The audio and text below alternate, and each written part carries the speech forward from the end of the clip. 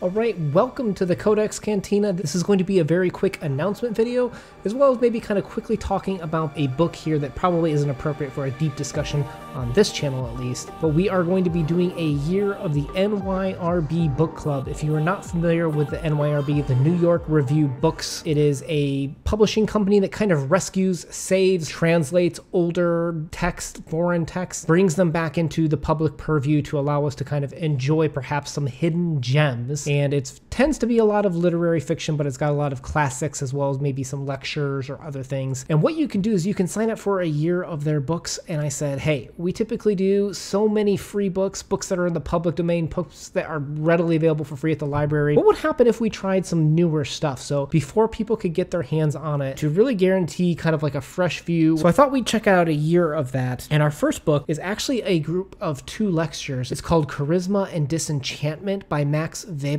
who is a very famous German sociologist. I think a lot of people are very familiar with him, and I'm familiar with him from a Disenchantment and the Protestant work ethic that he kind of pushed forward, and I think that may be what he's most known for. But in 1917 and in 1919, he gave 2 speeches. And you got to remember, 1917 is kind of when there was like a lot of food shortage. It is before the end of World War I, where he talked about the idea of teaching as a vocation, and is that a legitimate pursuit that one can pursue? And then 2 years later, in 1919, he had a speech about politics as a vocation, which I think is very interesting because he did influence, I believe, from my understanding, a lot of the post-World War I German political system and how that moved forward. In terms of my review of this book, there's a lot of different ways you can approach this. Obviously, I think I'm most interested from a teacher perspective. Shocking, right? Teaching as a vocation, but this was also told in a time that is much different and in a land that's different, but much different from mine. But with that said, he specifically compares the American teaching system from a university level, I want to add, and it's talking about research as opposed to teaching. And I think you can draw a lot of parallels with this. You don't even have to keep it within teaching, right? So let's talk about it from a YouTube perspective. One of the things he talks about is presentation skills.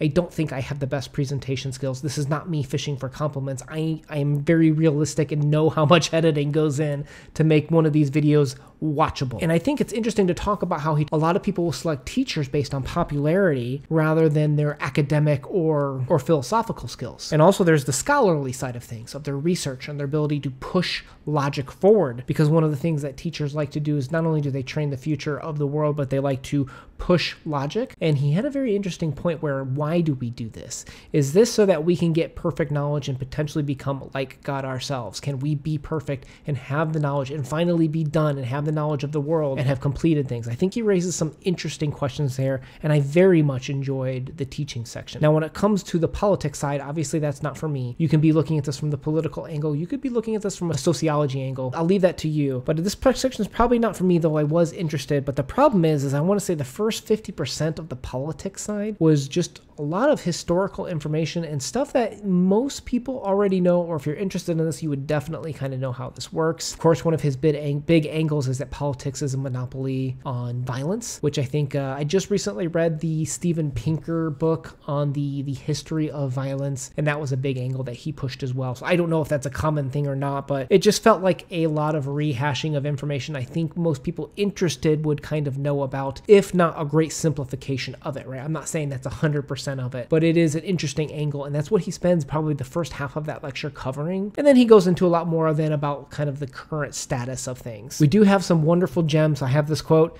"If anything binds humans across space and time, it is, according to Weber, their capacity to create meaning." And that comes from kind of like the introduction section. If you are new here, we have been doing a year of Tolstoy. So I thought that was actually quite interesting how often he compared Tolstoy, of course, who wrote in the late 1890s, early 1900s, that this actually was a very appropriate time to be quoting Tolstoy, which I thought was interesting. And of course, if you're familiar with his Protestant and Calvinism work angle, he will bring religion into both of these angles, and I think they're very interesting. So with that said, I think this is an interesting book. I was obviously much more attracted to the teaching side than the politics side, but I was interested in politics. With that said, the politics section did feel like a chore for me coming at it with that angle. I would rate this book probably a 4 out of 10, and I actually don't think I have an interest in keeping this book. So as a weird kind of giveaway, I'm not really looking to spend money to send it out, but if you are, I live in Indianapolis, travel to Chicago, Milwaukee, if you are in those regions and are interested, I will just give this book to you if you would like to meet somewhere or I can